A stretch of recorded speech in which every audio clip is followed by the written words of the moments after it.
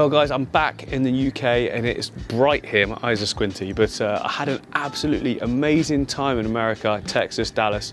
I need to go in and check the fish. I don't know what the situation's going to be like inside. Hopefully it's pretty good, I really don't know.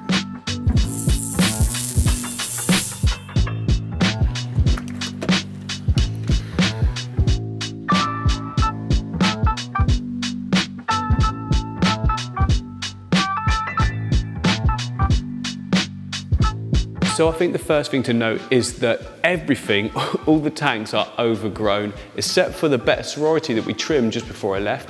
That's like just starting to come back again though. It's not an issue though, to be honest. It's exactly what I was expecting to happen after you trim all your plants. Remember, you do get the shoots come up and there's 2 this time, and that's what I'm seeing in here. So yeah, everything's still looking really, really good. Oh look, the bettas are doing that thing again. I told you about it when I trimmed it. They just hollow out this section and just sort of chill out and make their own little, I don't know, their own little cave in there.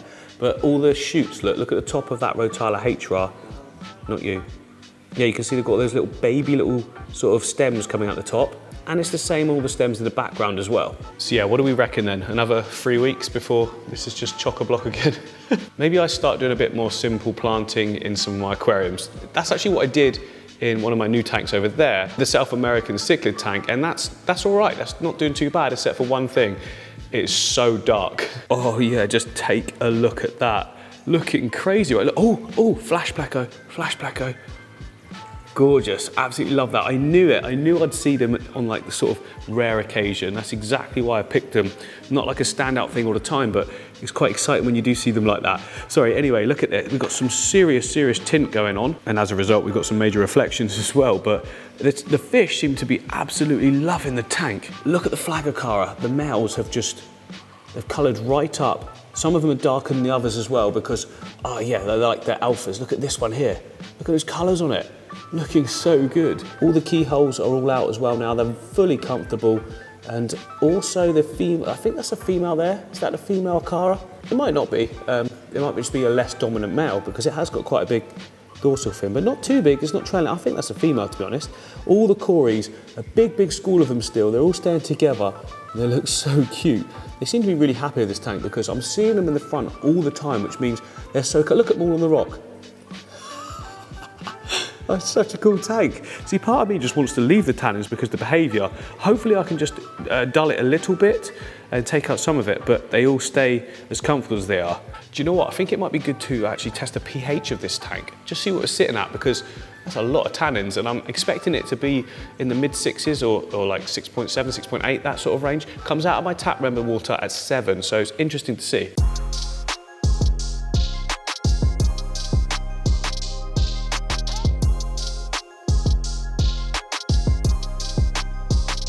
So the pH is sitting, I'd say around 6.8, 6.6, that sort of range. And that's what I was expecting, you know, with this amount of sort of wood and tannins being released, it's got to have lowered the pH. It has, and the fish are behaving brilliantly. But anyway, this is dark. It's too dark in my opinion. I still want a bit of tannins, but let's just reduce it a bit, do a big water change.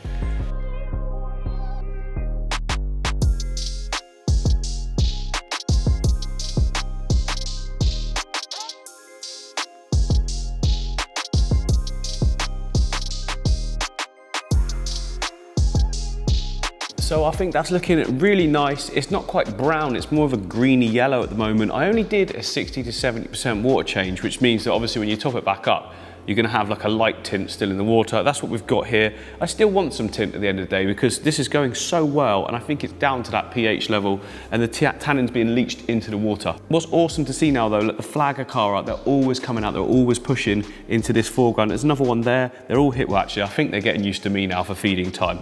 Maybe we should do that actually, I'm gonna feed them now. I wanna see all the Cories in that front area as well, there's so many of them. And I'm really keen just to get these cichlid to a really good size. I swear the keyholes are growing already and I've only had them like a couple of weeks, haven't I? So I'm gonna go with the flake first, of course.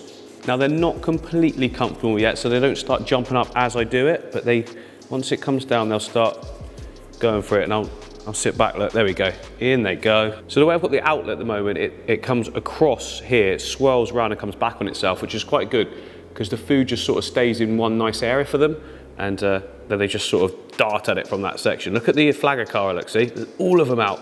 All of them right there. Oh, it's so fun feeding a tank that's got a good amount of fish.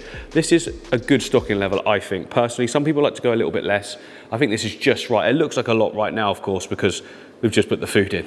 What about you little cories? Where's the cories? Need to put some sinking pellets as well for the cories. I'll lay them all in the front here and they'll drop where they want. The cories are currently round here. I can see them coming around, come on. Then we have, of course, got the algae eaters as well, but to be honest, given the whiteness of some of these stones, they're collecting quite a lot of algae and they've got plenty of food, but I'm just gonna put a couple of tabs in just to make sure.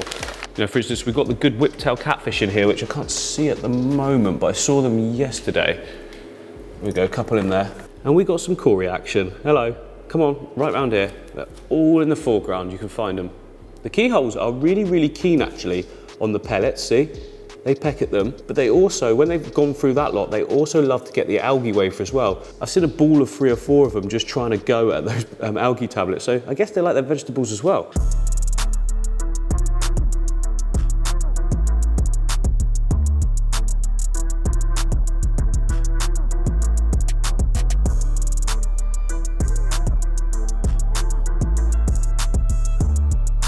So all of the plants in all of the tanks are overgrown. Now what me and Kate are going to do, there's Kate. Hello. She said hi. We're going to go around and trim all of the tanks now. I'm going to set up a little station on here where Kate can sort of regroup the plants together. I'm going to put them all down in that tank as storage. It seems too much of a shame. There's so many nice like stem plants here just to throw out. But before that, Kate is just going, what are you doing? I'm not sucking them, I'm sucking that. Oh, okay. Kate's cleaning out the water. She's cleaning out some of my plant tanks for me that are just like dribs and drabs. They're all in there. And then over here, she's also just really organised this section for me as well. We had some older ones that weren't doing too well. All these ones left are doing great. Look at this, Lobelia cardinalis dwarf, which sounds like a Harry Potter spell, but it's not. We've got some other stuff there as well, some BUSINESS, but yeah, all organised. Thanks, babes. But first of all, I need to get this area set up as like a plant bunching station.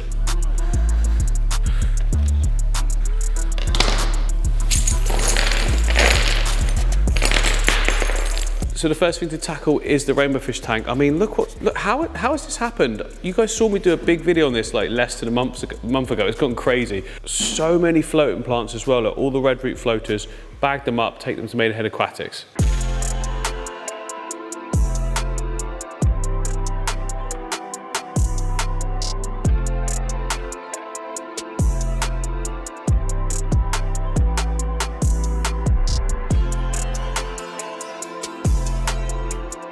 So I have done the whole of the rainbow fish aquarium. They are looking great. There's so much more room for them now. Katie's just organising everything perfect. So she's cleaned up all these tanks down here. We've got, everything's organised. We've got like Lobelia cardinalis there. We've got BUSINESS. There's a terrestrial plant that's falling over the back.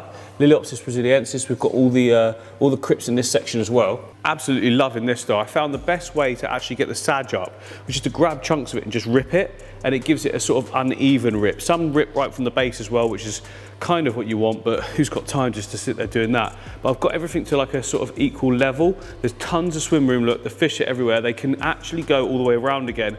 Now I know I can do it that simply, I will just keep right on top of it. So over here, Kate did initially organise this section for me. Both agreed these are way better tanks for scaping, whereas those ones over in the corner, the plant ones, are down low, they're hard to film, but these would be perfect to do some new scapes. Thank you. So yeah, that is this tank looking absolutely brilliant. You can see this here actually, that's Monte Carlo.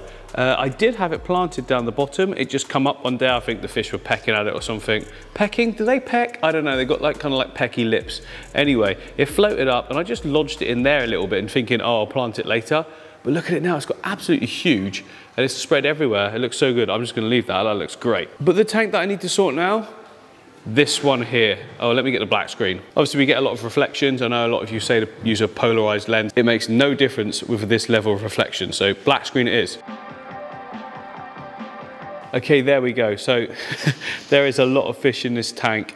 They're all sort of at the front always when I come near because obviously they think I'm going to feed. They're so well trained now, they think it's food time.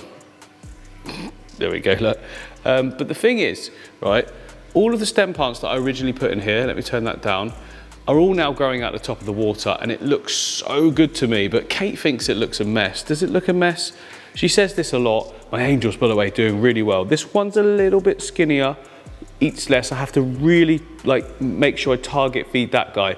These two there, looking so good. Look at them raring to go for the food, but this one's a little bit more shy, so I have to be a little bit more careful. But it's okay, as long as I can make sure he gets that food, hopefully, anyway, fingers crossed. But I really do need to hack it back, don't I? I just give them a bit more space. They've got space, they can go in the back as well.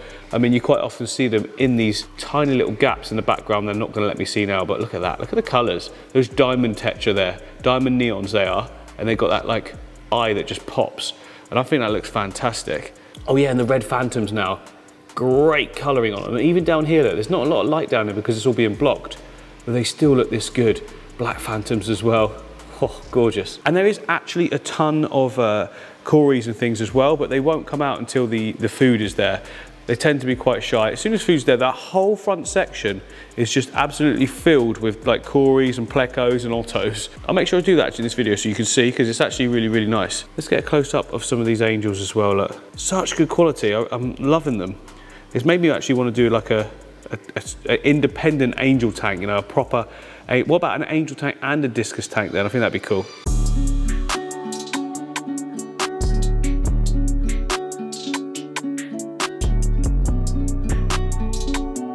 So I've taken a load of plants out of the red tank here. This is the one that did have the female betta in, and all of these, what are they actually called? Like white neons or something like that? I'm not entirely sure. Basically, they're neon tetras, but they're like albino, but not. It's very hard to explain. Yeah, there was a female betta in here, but unfortunately it decided to jump into the inlet for the filter.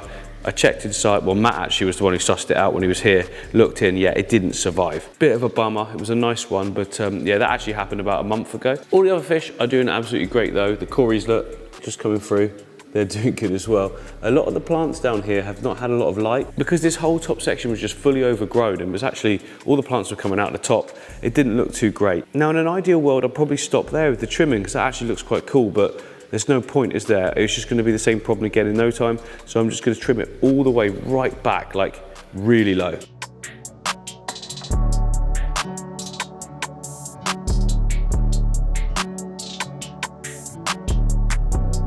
So I've taken an absolute ton out of that tank. Like it's literally cut right back. We might get algae issues if we just left it like that, but I've got all the trimmings up here. I'm gonna plant some of them, the best ones, just dotted them about in between some of the gaps. Get some of that red punchiness back, but it does look really cool even like that, doesn't it? You know, completely different to this tank next to it, which, oh my goodness, also just needs, yeah, coming right back again. I'm doing it though. I'm finally actually doing it, coming right back on all the tanks.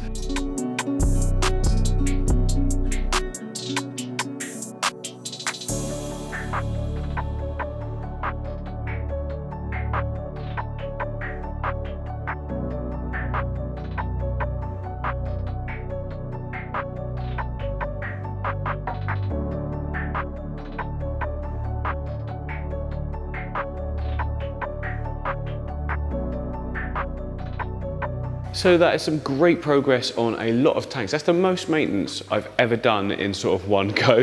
What I mean by that is like how much I've hacked back. Now this one here is one that's going to take a lot of work as well. Yeah, it's going crazy. Like there's not a lot of light getting through. The enders are doing really well, but it'd be nice to be able to see them, right? So I'm just going to go to town on it.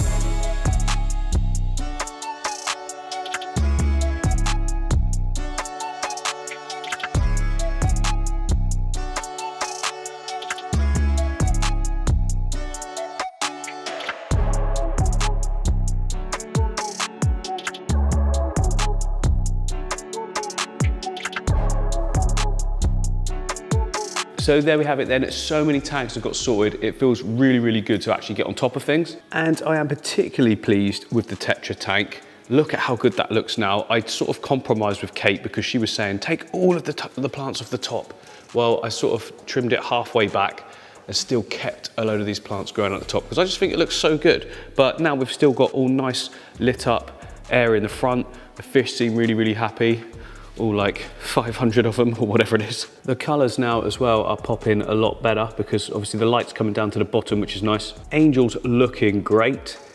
as they were before, but like really, really great now. The busies in the foreground, they've been flowering. And over to the side here, we've got this Ludwigia plustrus coming right forward and getting some great colour on it as well. So we get some colour poking through the green as well now. Now, I maybe should have gone to town a little bit more on this tank because I didn't trim this foreground section. But overall, I think it's looking good. It's serving a purpose. This tank is more like a farm tank for plants, so it doesn't need to look like a scape tank all the time. You know, when I want to pick out some stems, I can just go in, like those in the background there, and just clip them and take them, like these ones as well at the front. This is basically like giant pearlweed effectively. Well, I can just come in and trim a section and use those on another tank. If I just trim them now though, then they'll be done, won't they? And I won't be able to reuse them. So yeah, the point of this is farming and obviously some really cool fish as well. Oh, what's quite interesting actually is that it turns out one of the females of the swordtails was actually a male because didn't have that tail showing before, and now every sort of week the tail is getting bigger and bigger. Eventually it's going to be like this one here, look at that. Doing. The no filter end of the tank, absolutely perfect, really happy with that. There's actually way more babies in here than I first thought as well. I couldn't see them obviously before, but now there's loads and loads of them showing. I thought some of them were being picked off, but it turns out they're not at all. And how good is the red tank looking? Look at that, it looks so good. It's actually a day since I trimmed this one and put the red plants back in, and they're already standing upright and they're gonna be full again, like really shortly. But that's fine, I'll stay on top of this time and I'm gonna kind of trim it in like a bowl shape at the back there. I think that'll look good. The foreground plants, the Cryptocorini albida, is it? Something like that? That already looks great, so I didn't touch those at all. The fish, far more active now and in the foreground. They look fantastic as well, don't they, with that light hitting them. So yeah, all in all, I'm really happy. When I first walked in that door, I thought, oh, this is a lot of work. But when you actually knuckle down to it, I've not done too much of the filming as I've been doing it, more of a time lapse. It can actually go quite quickly, and I'm gonna keep that in mind every time now. We're there, we're on it, everything's going great.